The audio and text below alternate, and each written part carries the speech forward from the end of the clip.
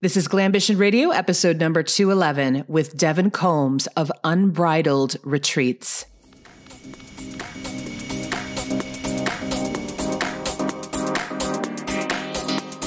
Welcome to Glambition Radio. I am your host, Allie Brown. I'm an entrepreneur, mentor, investor, and mom of twins.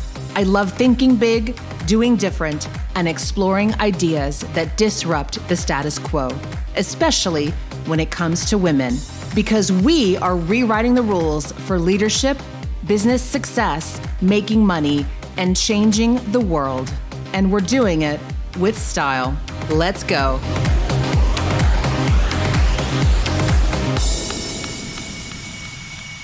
For today's guest on Glambition Radio, healing and purpose was actually hiding in plain sight for her entire life. She grew up in the horse world as a competitive rider and enthusiast, and she always felt a close connection and appreciation for horses.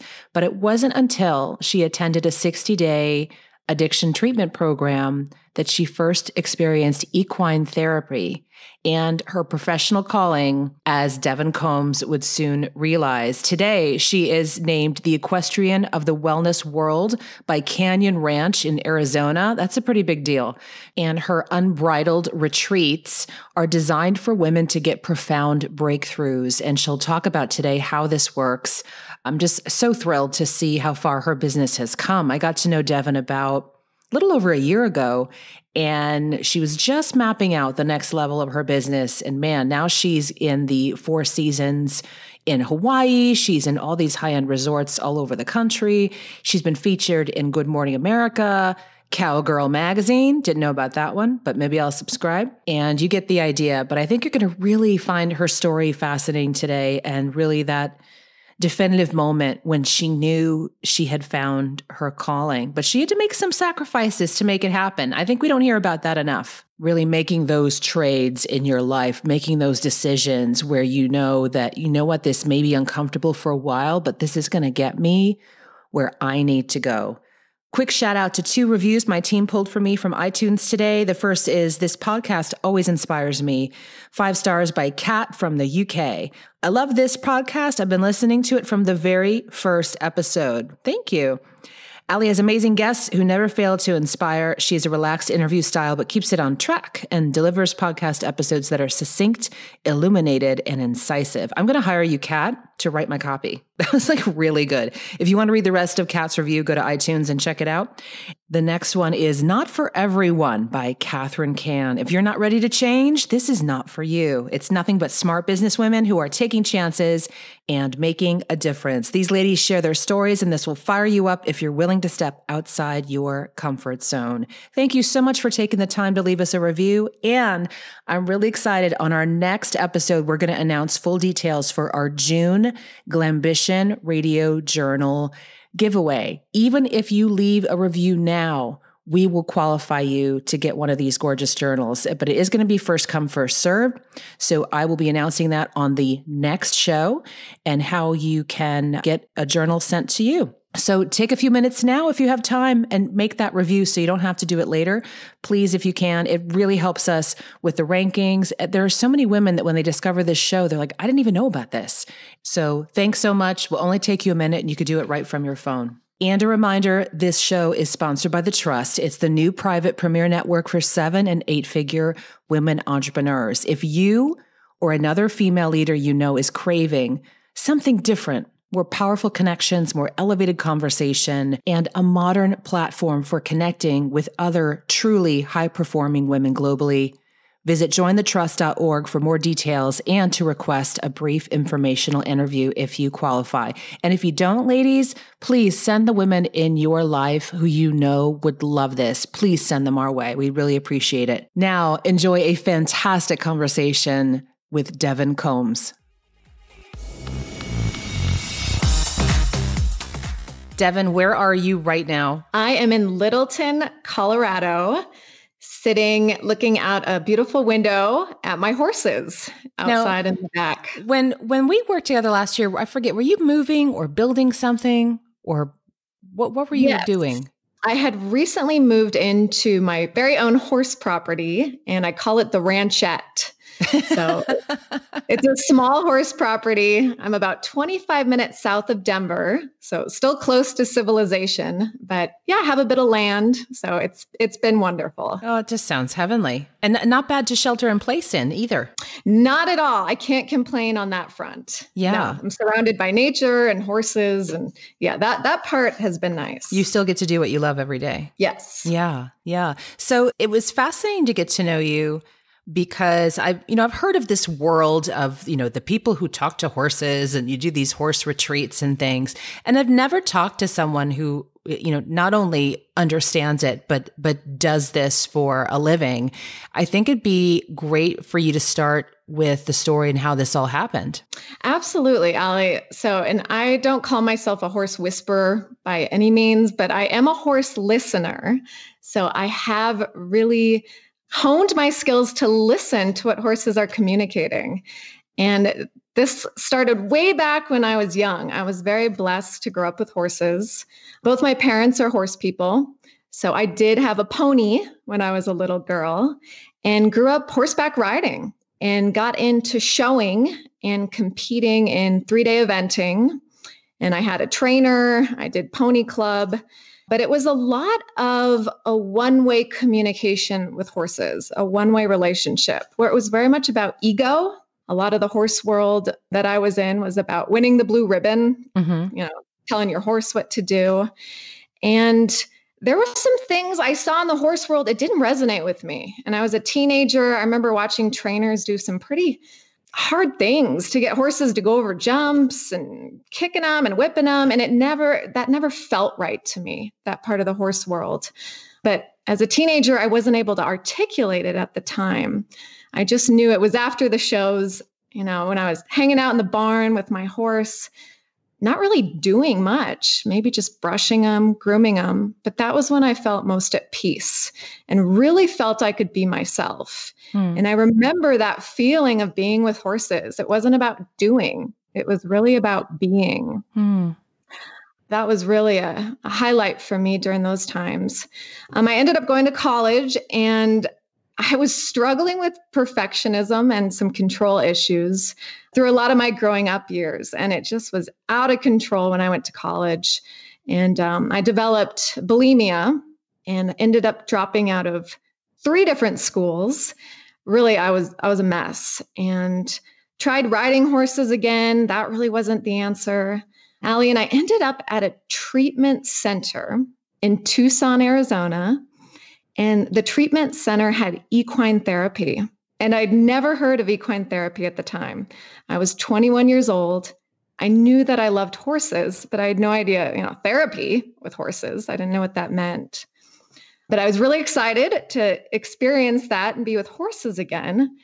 So how I really got into experiencing the healing power of horses happened at this treatment center where I was a patient. And I'll never forget, we went to the equine therapy stables. There was 10 women. People were there with me that were bulimic, anorexic, compulsive overeaters, compulsive overexercisers. They threw us all together. And we went to the stables, and I looked around, and there were no saddles and no bridles. There was just a round pen with a horse loose in it.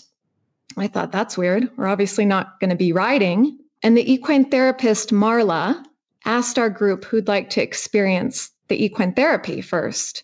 So my hand shot up, and she said, all right, great. I want you to walk in this pen and go connect with Jack, the horse. So I was excited. This was one thing in my life I knew I was confident in, was being with horses. And I walked in the pen, walked right over to Jack, just doing my horsewoman thing. And Jack turned his butt to me and walked as far away as he could get. Literally went to the furthest corner of this space. And I stood there feeling totally rejected, like a failure, really feeling like, God, I can't even do this right. And I had a bunch of people watching me. That didn't help.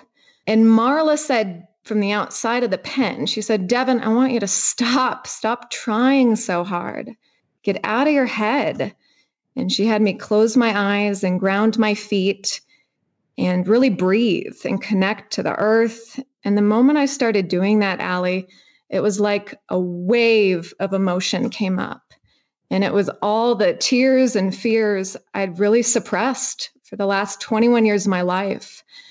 And I could not hold back my emotions. It looked like a wall came down and I started sobbing in the middle of this arena.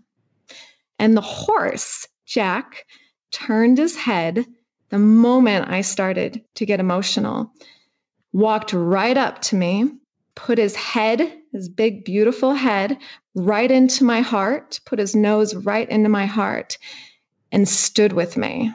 And I was wailing, and this horse stood with me in my pain. And I'll never forget that moment. It changed my belief about myself. I'd always thought if people saw who I truly was, kind of my more messy, imperfect, didn't have my stuff together, that kind of vulnerable side, that they would run away, that I would be rejected. And that horse, Jack, proved just the opposite. That when I was being authentic and just showing how I was feeling, that's when he wanted to connect. And horses don't lie. And that horse really proved to me that I was okay. And I was good enough just as I was. And it was time that I expressed all of who I was. And it changed my life. And I saw how the horses interacted with the different women throughout the rest of that day. People that had no horse experience. And each woman got her own kind of aha or takeaway through different horses interacting with them. And the light bulb went off, Allie. Holy moly, this is what I meant to do. This is why I've been with horses my whole life. It just took me to go through my own struggle to really understand the healing power of horses. So you knew it then? Like and you were personally healing, but then from a career or kind of life purpose point of view, you said, this is it. The light bulb went off. I wanted Marla's job. I thought this woman is making a living, helping people access their emotions through horses. That's the coolest thing I've ever seen. Wow. So what did you do next? So I went home after 60 days at the treatment center and was in a way better place. Ended up working with a life coach. And I actually ended up getting my real estate license. So my dad has been in real estate 40 years now. And I didn't have a college degree. I never finished. So I thought, what the heck? I'll join the family real estate business until I can figure out how to create a career with horses. So got my license selling houses. And then my life coach at the time had heard of a woman in Boulder, Colorado, who created a program called Equine Gestalt Coaching Method. And it was I was living in Denver at the time. Boulder was my backyard almost. So I jumped on this woman's introductory call about this program she was offering, a 2-year certification on how to train people to become a coach, to conduct healing and coaching sessions with horses. I jumped on that call and signed up right away and really started out in that program just gung-ho. I feel like I finally found the education I was just so hungry for. Took that on while still working real estate. So did both for quite a few years. And yeah, real estate, I'll tell you, I did not like it. I was not born to sell real estate. It feels very linear to me that for you. Yeah. You're so rich in layers of a person. And it seems just like a very linear face value job. It was. And I knew I could make a very solid income doing that. I knew my dad had created an amazing career, but I remember sitting in the sales meetings, looking around at the other realtors that had been doing it 20, 30, 40 years. And I knew in my gut, I did not want to be talking about the appreciation value of slab granite countertops 30 years from now. There was just no passion, but real estate was a great bridge job and bridge career while I built my business with horses. I think a lot of women dismiss that as, we all think that we're supposed to just go for the dream and that's true, but there's a lot of times where you can straddle both for a while, not forever, but absolutely when it's part of your plan, then it feels better. Absolutely. Yeah. And I believe every career we do, every job we're in, we gain some tools that are going to help us later, some tools, some skills. And for me, real estate taught me about sales, marketing, negotiation, flexibility, so much. And yeah, I straddled both those worlds. I literally had a boot in one arena and my high-heeled shoes showing houses on the other side for 3.5 years until I was fully able to leave real estate, have my last closing. I did tell the managing broker I did not want to maintain my real estate license because I knew it'd be too easy to go back. So I let the license go, burned the bridge, and I was off to the races. I could finally support myself doing my horse career, but it took me, after I graduated my 2-year certification program, after that, it even took me 3.5 years to build it enough where I could leave real estate completely. Yeah. Yeah. Now you got your start really, was at Canyon Ranch. Is that where you first got started really with this as the official career? Yes. In terms of the women's retreats, Canyon Ranch was a big fish to land. And I had been doing a lot of private sessions with people, mostly working with women in some kind of midlife transition. They would want to come work with the horses as opposed to a talk therapy session. They would want to come out and be in nature and have more of an experiential coaching session, which is what I do. But then, I started to get this desire to do retreats. I'd been on retreats personally. I thought they were so powerful, bringing strangers together to really experience transformation. And that's where the idea, launched. And Canyon Ranch is one of the top wellness facilities almost in the world. They're really a pioneer.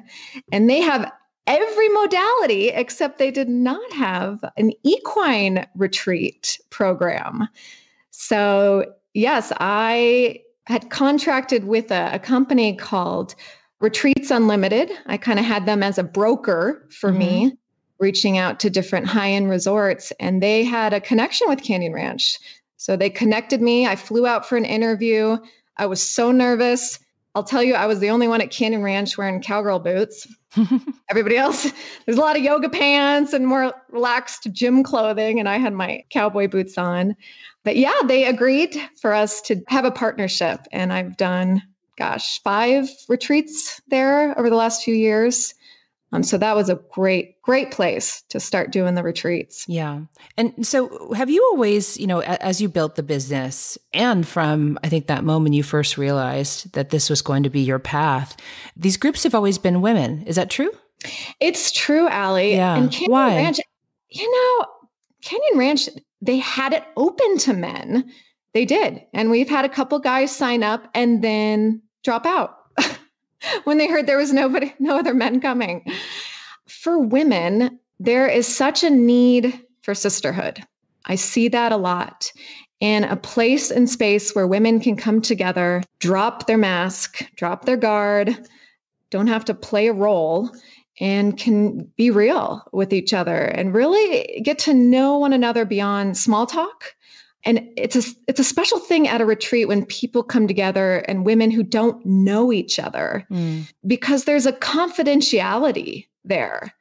They don't know each other's husbands or kids or lives. And that really helps women open up very quickly and be vulnerable on a level that they may not even with their best friends back home, because there's so much shared history with people that they know. So there's this deep yearning for sisterhood and authentic connection. Yeah. And what do women gain from the retreats that you run? And are they, is this different from some of the things you've done in the past, the Unbridled Retreats? So they're all the Unbridled Retreats is what I've trademarked them as, thanks to you in our VIP session. You gave me so many great branding tips.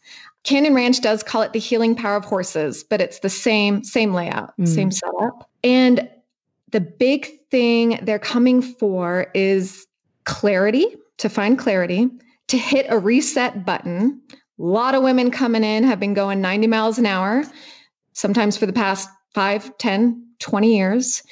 They've forgotten who they are.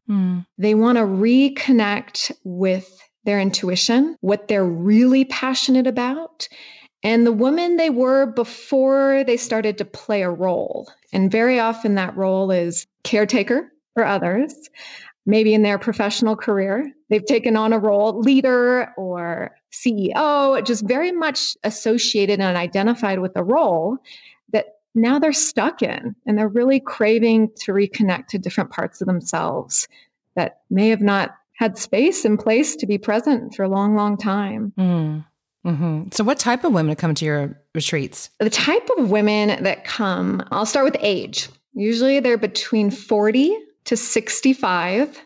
The youngest I've ever had at a retreat was 25. She just got out of college, very lost, had no idea what she wanted to do. The oldest woman I've ever had at a retreat was 78, and she was a badass. She rode a horse for the first time ever at 78 years old on our retreat. That's great. Yeah. They're women who they're looking for something more. They've got some kind of yearning. They may not even know exactly what it is, but they're dissatisfied and they're looking for more and for fulfillment. And they're women who are successful from the outside. I mean, you'd look at them and you'd think they had it all, but kind of behind closed doors, that's not the case. And it's fascinating, Allie. I used to think, just make a quick judgment about somebody. Oh, that person, that woman, she's got the marriage, the kids, the house, the career. She has it all. But then she'll show up at a retreat and really let that mask down. And often there's a lot of pain there, or sadness, or a grief that many women, myself included, I covered up a lot of my emotions for years. So they present in one way, but they come to the retreat, can let their hair down. And that's usually a very common thing. You see a whole different side, a more vulnerable side. Yeah. I'd imagine too that this could attract a lot of women who, aren't a good fit or just don't want to do traditional type therapy where you go sit with a therapist every week and talk through everything. This is a lot different, right? It is different than talk therapy. Yes. And I've done talk therapy. There is a lot of value to it, but this takes it beyond an intellectual understanding because it's an experiential retreat and you're working with a 1,200-pound animal. So yeah, most people that come aren't afraid to get a little messy, to wear their play clothes and be outside, to loosen up a little bit. They're usually open to adventure. Being around a herd of horses, that's an adventure. It's different than sitting in an office under fluorescent lighting. They're usually connected to nature, want to be outside. So yeah, it does also get people out of their comfort zones. And that's a good thing. That's a good thing. We get them out of the chair, out of talking about their problems and issues, and really moving the energy when they're connecting with a horse. They're not just talking about how they're feeling how they're feeling. And really to heal, you got to be able to feel. And with horses, they don't judge and they're very honest. They're going to give you really direct feedback in a loving way, no matter how you're feeling.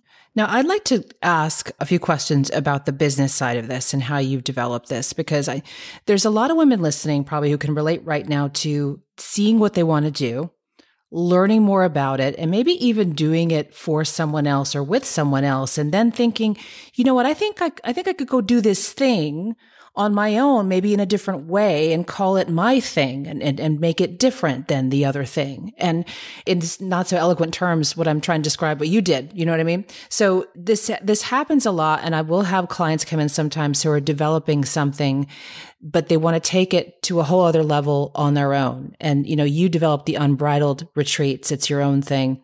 You've been marketing yourself.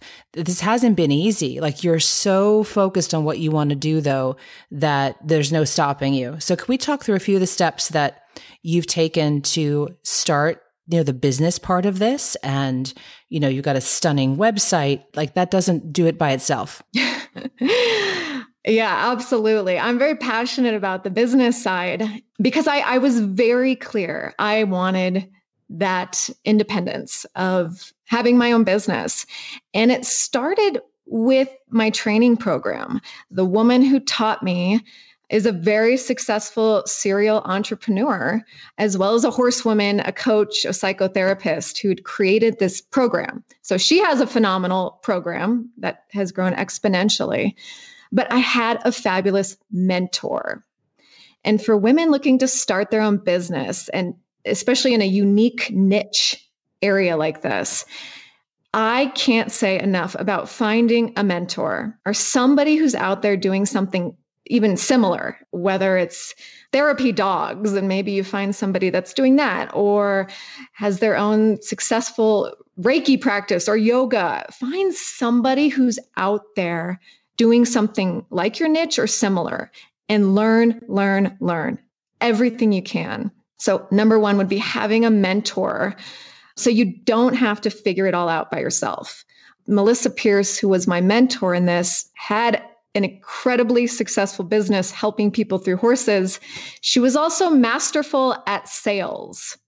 And to be in business, as you know, and many women listening, sales is something that doesn't come naturally, but that can be learned.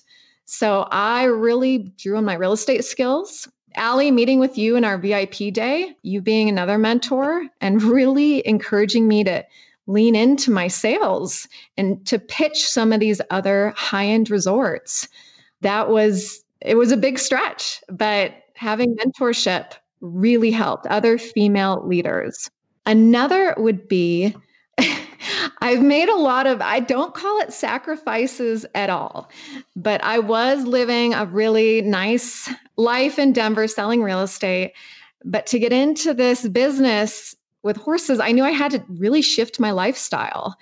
And I moved to a ranch about an hour outside of Denver, left my place in Denver, and moved into kind of this funky little living space next to an indoor arena where I could work with horses. It wasn't fancy. It wasn't nice. I, at one point, was keeping my clothes in a horse trailer, but I made adjustments in my lifestyle, and it was worth it.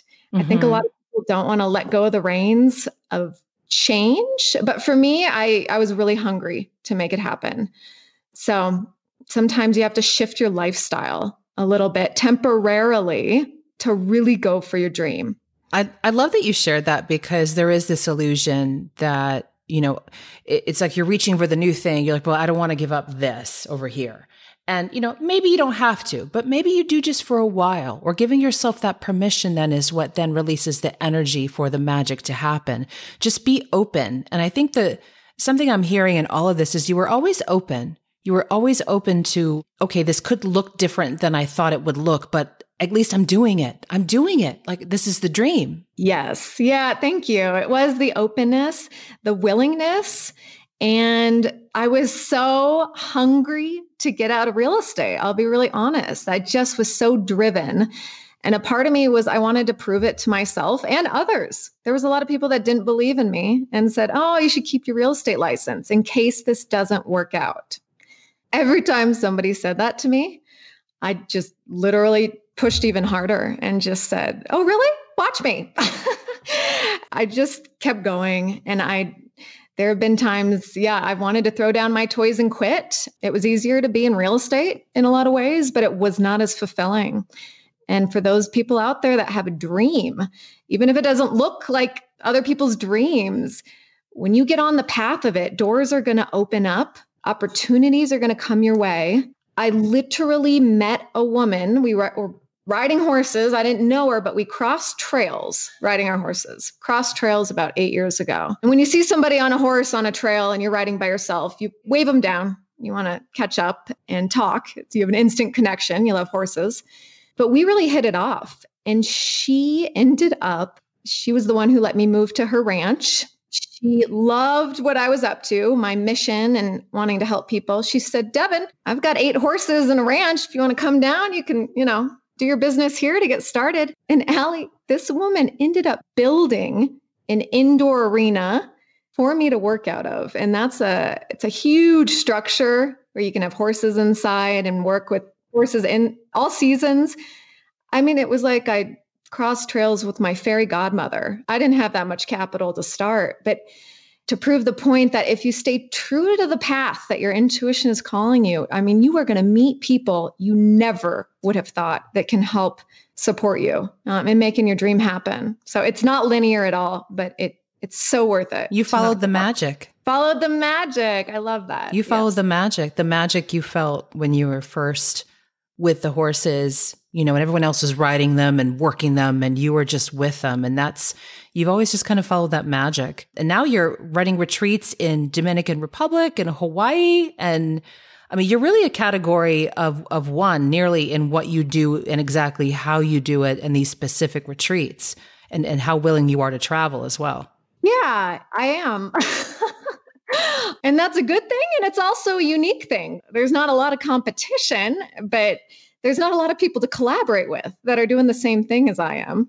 So I've learned to really collaborate with people in other industries, and that's been wonderful. They have an outside perspective.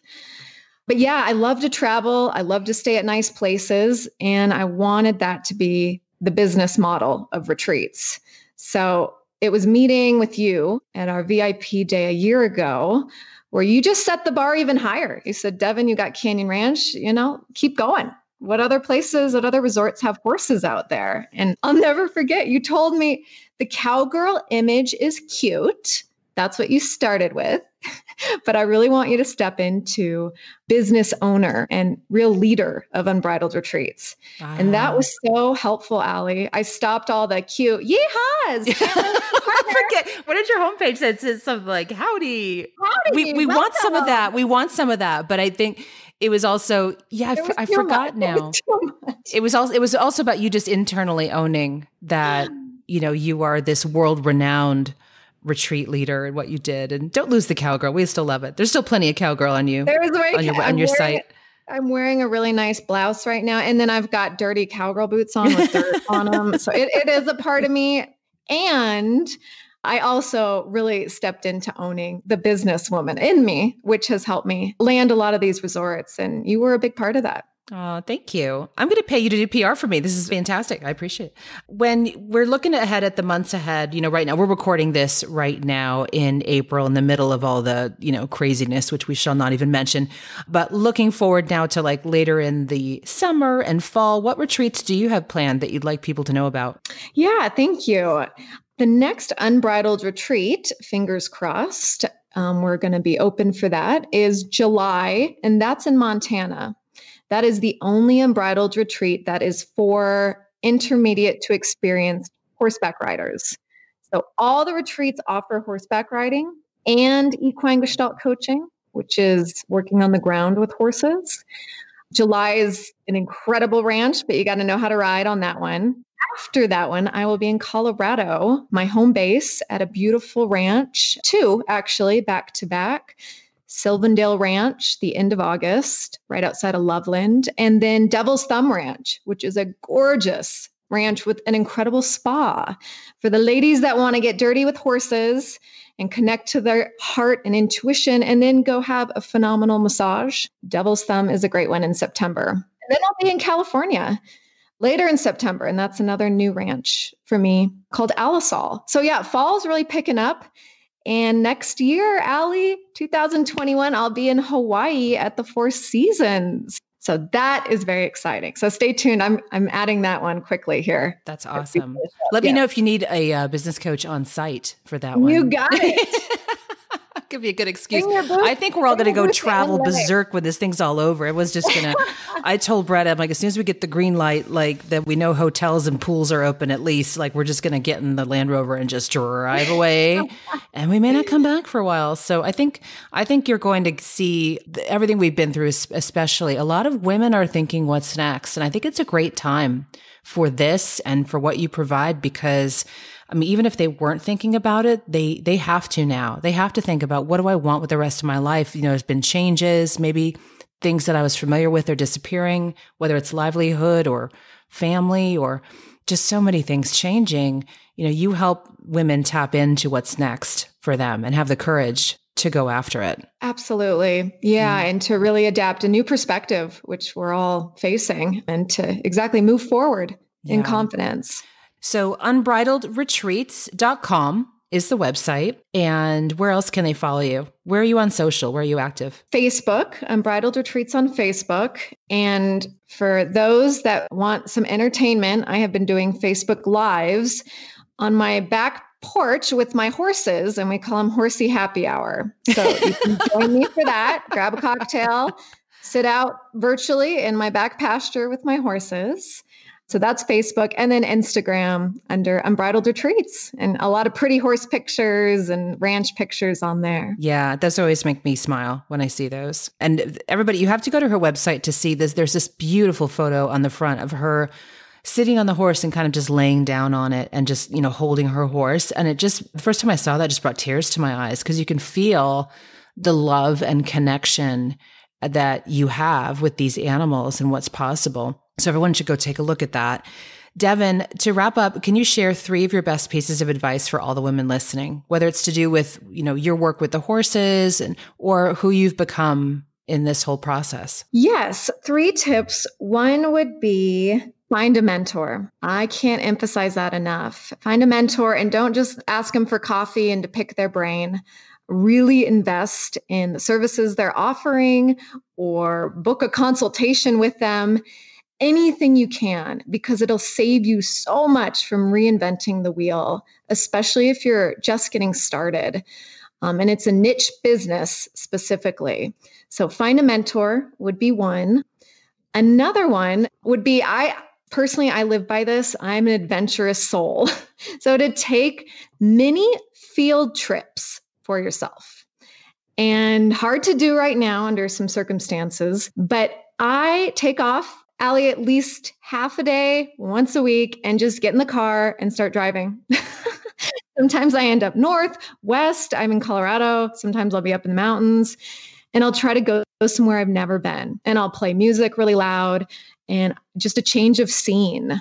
And it really helps me reset and get out of my head. And I come back just feeling more inspired and invigorated. But a mini field trip, it really reinstalls that sense of adventure. And like a kid, we looked forward to field trips when we were a kid. And sometimes at work, we're so much in the grind that we forget to step away and play and have adventure.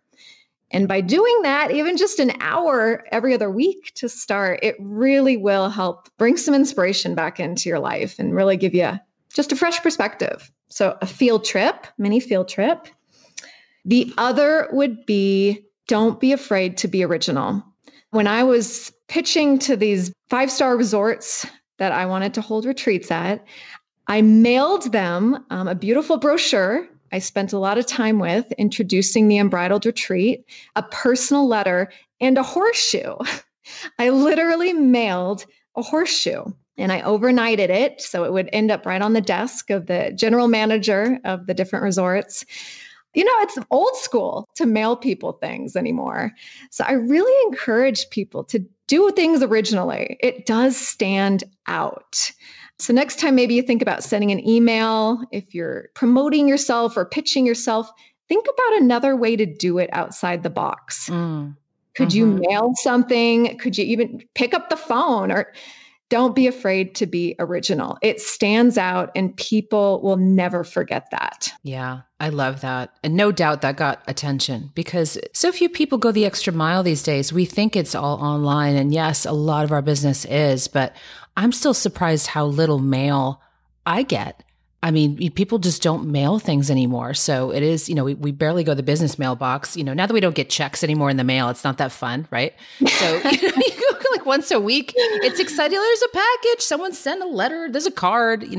It's a great idea for everybody right now to send a card, send a letter, whether it's personal or business. But it does mean a lot to people right now, especially in the middle of all this weirdness right now. Yes. Yeah. It'll really help you stand out and it's meaningful. There's love behind it and real thought and intention. I love this. Devon, thank you so much. I hope to come to one of your retreats one day, or at least the spa portion of it. You got it, Allie. You got it.